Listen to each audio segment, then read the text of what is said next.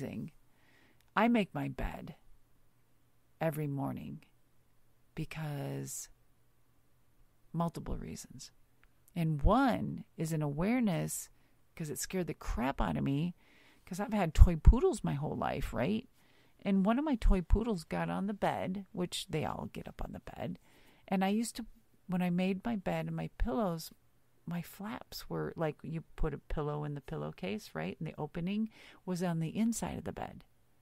Well, she would root around there. She would slide her face across the bed, and then she'd get up in the pillows and run around, and it was all cute.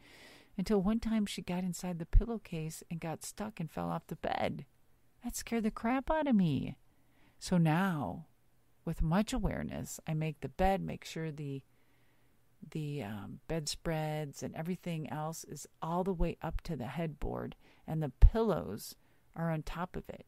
And she can't root inside the bed because she's gotten underneath the covers before and stuck in the bed. So just a little something there.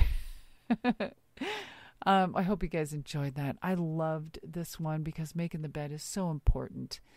And make sure if you are not following us, you give us a follow. Give us a like and subscribe. And go over to YouTube and go ahead and write down some comments. And we will see you next week. Until then, ciao. Have a great day.